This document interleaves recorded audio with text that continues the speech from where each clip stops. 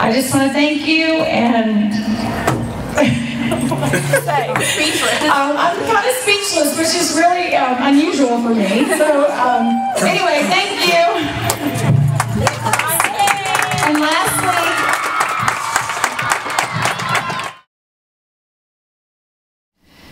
the students. You know, I've learned to put away what I'm teaching and get to know who I'm teaching more than anything.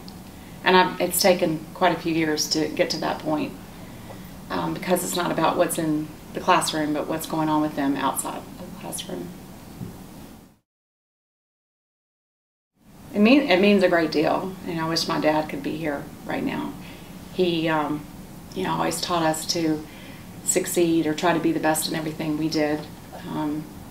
And, you know, a long time ago, my first year teaching, I was Young Teacher of the Year for High Point City Schools, and I thought one day, you know, it'd be nice to get that, but never really thought about it after that. But it does mean a lot. I mean, you know, we've been through a lot, being a single mom, raising kids, and moving right along.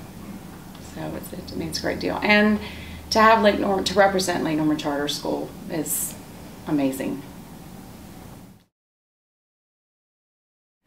I think the reason I might have been chosen had a lot to do with the way I teach with my heart. You know, I'm not so much concerned about students passing a test or making an A. It's more about how they are as people and how I can find something that I can relate to each and every one of them with. And they feel that.